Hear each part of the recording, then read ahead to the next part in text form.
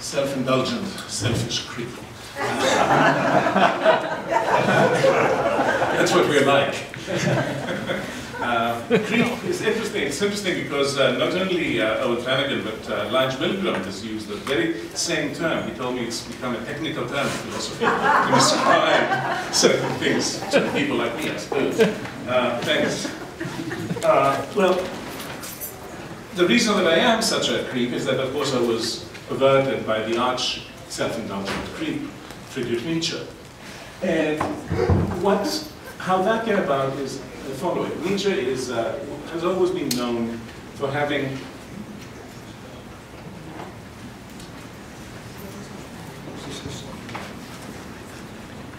not at all.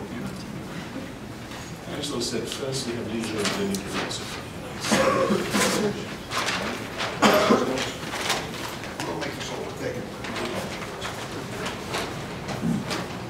Nietzsche was notorious, I'd say, for having a totally insane view. That insane view was that he supposed to have thought that the world repeats itself infinitely many times in exactly the same way, over and over and over again. It's done that already infinitely many times and will do it again infinitely many times. And I always thought, other people too, that, you know, that even for an insane person like Nietzsche, that was too insane. So I tried to give another interpretation that I thought might make much more sense of it, and I think I have something that I don't think it's the only correct interpretation. Well, it's certainly the best there is, but that's an interpretation, which says something else. It says not that the world or your life has already happened, you have lived infinitely many times before, in exactly the same way as you're living now, and you do exactly the same things infinitely many times in the future. But it says something else. It says, if you were to live again, without committing itself, in fact, there's no reason to think that that would ever happen. If you were to live again, your life would have to be exactly the same as it has been already. That's a very powerful view. For one thing, you can see how it is anti-millennial and anti-Christian and anti-religious in many ways. What it says is that you don't have a second chance. That's it. If you were to continue to live again, you'd be in exactly the same position. And the question is, why does he think that? And what on earth, what follows from it? Well, every one of us thinks that there was something that you did at some party when you were 16 that was really, really embarrassing. And that you wish you hadn't done it. And that if you were to live again, you'd like that terrible moment to be absent.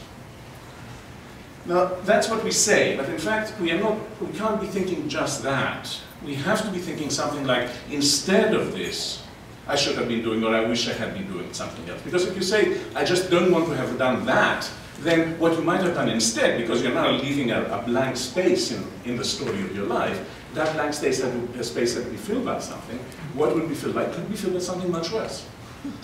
So that's not very productive. You want to imagine something that you think is not as bad as what you did, or better, or very good, or whatever. But my point is, and I think the quotes that Professor Schachter put out really helped me to make the point. My sense is that the reason that Nietzsche thinks that this could never happen, that if you were to live again and you were at that party when you're 16, you'd do exactly the same thing again. Because, in fact, you won't at that point have the knowledge that you have now. At that point, you're still the person that you were when you were 16 and did the stupid thing that you did, right? The reason that this has to happen, in my view, is that the event in question, its nature, its significance, are given to it by its relationships to everything else about it. So that if you were to change that, you'd have to change the thing that came right afterwards, when the person you did the stupid thing to slapped you or laughed at you or whatever it was. And that would have changed something else again. And of course, if you were to have, something would have had to change in the antecedents of that, because something else had to happen before that, so you wouldn't be in the position to do what you actually did. And of course, that would affect, as Alex Waller will tell us, everybody else who's involved in that story. And in fact, Nietzsche says, if anything was different, everything would be different. You can't have any kind, you don't have any atomistic events in life. Everything is interconnected in that way. Now, that's a very strong view. I think there are different ways of looking at it. But a way that Elijah Milgram, for example, characterizes the view that he discusses in his paper, David Wiggins' view, is that, in a way, you want everything that is important in your life to be such that you wouldn't want it to be different. That is the point that Nietzsche is making. That an ideal of life is to have it be so that you wouldn't want it to be different from the way it has been. It's a very difficult thing, and I think it's really, really almost impossible to accomplish. But nevertheless, Nietzsche seems to think that he did, because in his autobiography, his intellectual autobiography, Nehamas, he starts out by saying, I'm 44 years old today. He said, what an amazing year. In fact, what an amazing 3 months. I wrote 4 books or 5 books or whatever, and so I'm grateful to my whole life. Because my whole life was what allowed me to come to this point. Not just this, that, and the other. And the idea here is that indeed, there is, if we're going to become conscious of something like that, we do need to tell a story about ourselves. It's not the story itself that makes the life that way. The life may or may not be that way, but you do need to tell a story, because unity, it seems to me, unity is a feature much more of narratives than of things. It's narratives that have unity, and the self that is produced through a narrative is a narrated object that, in my view, has to have a very serious unity, and a unity that is given by bringing things together and showing how they fit with one another. So that is one issue that I'd like to bring up. Now, when I wrote the book, I said at one point that the past can't change, it's there. The only thing that can change is its significance. And I'll tell you in a moment what I mean about that. I wasn't quite right. At the very least, it's not only significance that can change.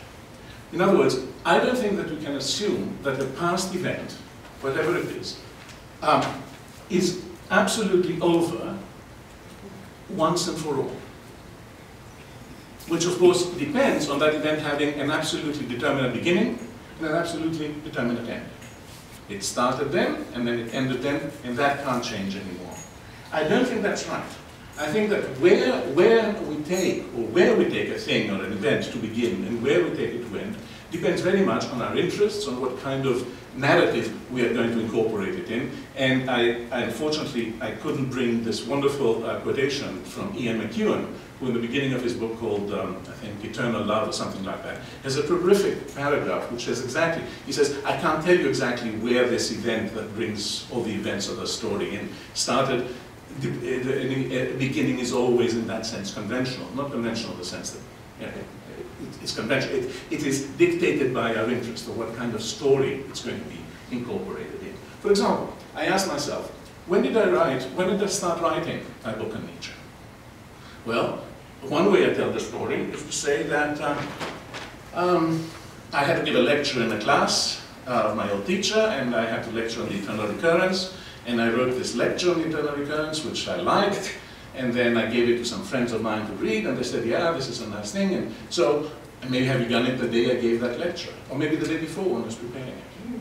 Or it could have begun, from another point of view, when I applied for a fellowship and gave them an account, a proposal, which of course I had no idea would have anything to do with the book that came out. That's when I started. Or maybe it started the day that I sat down and I said, now it's going to I'm going to write the first sentence or the first chapter, or whatever it was. But that would depend, again, on what I wanted to make of that particular situation. It isn't given, in other words, when it begins and when it ends. So, sometimes, of course, it is significance that changes. For example, in Nehamas, which I mentioned just before, you mind if I get that water bottle? For example, in Nehamas, Nietzsche says at one point, he says, you can see how harsh I am on scholars. And he says, that's because I was one, I know it. I know what scholarship is. And then he says something very strange. I had to be a scholar too, he says, for some time. I had to be a scholar too.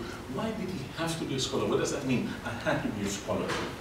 Well, What it means is not that he was obliged to do it, or was compelled to do it, or that he was forced to do it.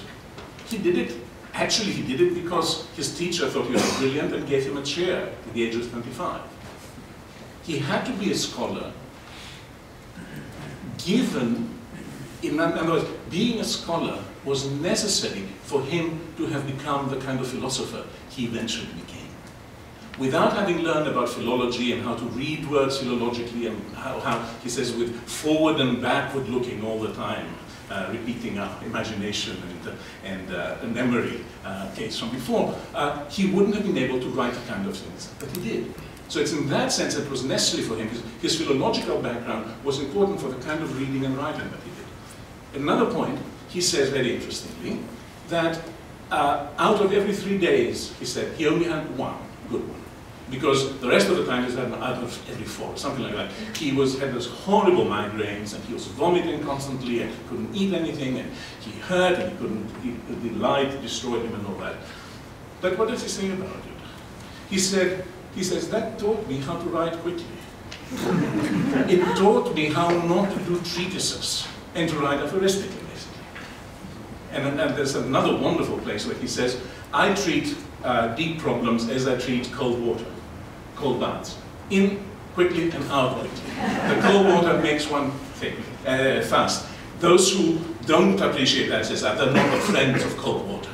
They're the friends of hot water. So, in fact, it's absolutely right that the horrible migraines that he had could be seen as something that made his writing and his philosophy much better than it would have been otherwise, because I don't know what it would have been like if he'd written treatises like The Birth of Tragedy all his life long. I think it would have been pretty awful. Even what we have is absolutely wonderful. And if in fact it was that his migraines helped him do it, so much the better. And he thinks so too. And he won't say, in other words, before he started writing that way, those migraines were simply an unfortunate event. They were simply suffering without any purpose, any meaning. Once he sees that they are connected with the fact that he writes the way he writes and that he is pleased with the way he writes, then it's not that they don't hurt, they still hurt as much as anything. And if he had to live his life over again, which he's willing to do, and go through the same pain and everything, he'll go through the pain and feel very unhappy. But he no longer regrets them. He no longer says, I'd like my life not to include them. He wants precisely his life to include them because they give him, together with the writing and the other things about him, they construct what he thinks is a beautiful life. So here's an event who starts out as being mere suffering, disease described only in organic terms, and all of a sudden it becomes part of a much larger event, his writing the kinds of books that he wrote. So, to move a bit with an obvious connection, but I will move anyway, I found what Professor Schachter both said this afternoon and wrote in his book on memory, especially about the formation of memory by the putting together, so to speak, shards of recalled experiences together in a coherent manner. He says, think of it, of memory as different pieces here and there, and that's what you have in mind, and then you write a story, so to speak, in which all these function. I found very, very illuminating. But as he also points out, and again he pointed out this afternoon, there are all sorts of ways in which our memories are inaccurate to the past. In what sense then can we say that if I wish for the eternal recurrence of my life, I'm facing my real past, right? I may recall my past in completely inaccurate ways. That seems to be a serious problem. So, are we working on our past when we say, oh yeah, I would like that to happen again, or I would like that to happen again? Or simply on our wrong recollections of our past? And if it is the latter, if it is the wrong recollections of our past, how can we ever be confident in saying that we would want our whole life to be repeated? When in fact, what will be repeated won't be what we remember, right? But what actually happened, which is very different. Well, apart from the fact that, as Professor Schachter argues, we are actually quite much better at recalling important events of our life. He has 3 hierarchies, 3 steps in a hierarchy of very long sort of periods of our life, important events, and then individual particular occasions. And the argument is that we are pretty good at that intermediate level. We remember those things pretty well. But consider the following. Suppose that I remember what I consider a very important event in my life wrongly. Since it is important, that event will have lots of connections, implications, and influences on the rest of my life and my other views and my other experiences and so on and so forth. It is, I want to say now, that event as remembered, not that event as it merely happened, that plays a central role in my life. Whatever the original event was, what matters to me is what I remember of it and what influence that memory, such as it is, plays or has on the rest of my life. And although I may be wrong about the original event, that is now no longer central or important to me. I want to have, what I want to say, if I say I want to be the same person again, I'm saying I want to have the experiences that are involved in that event. And whether the event is as I remember it or not, I'm perfectly willing to have it occur, because whatever it was when it occurred, it brought about the particular experiences that I'm actually using the rest of my life to make something interesting or whatever out of myself. In other words, I want to have the experiences that involve that event are repeated. And whether these are correct or incorrect memories, it seems to me, doesn't matter at all. Because it is they, not the original event, which would also happen again, anyway, and again and again and again, that are playing the salient role in my life. So, I do believe that it's important to give ourselves a narrative liberty. I have some very heretical views about plots that I will leave for the discussion, Professor Keane. I'm a plot enemy. But what I'd like to say about, just to close off, I'd like to say that you'll hear, especially from, I think, both from Owen Flanagan and from Elijah Milgram tomorrow, that we people believe in things like that. You know, you heard what we are. I don't think so. I don't think so, because when I speak, and I do speak about that, and can talk about it, of living one's life as if it were or could be a work of art, I do not mean that we should try to put it in a genre like tragedy, as Lige describes the question of Oscar Wilde, or a comedy or whatever. I think what we're doing when we are trying to live our life as a work of art is to make it unified. It's this unity, along with the ability that a life may have to increase the range of possibilities for human life, that makes it an artistic accomplishment rather than a practical or whatever. So we'll stop there, and I hope we can talk about it more in the discussion. Thank you very much.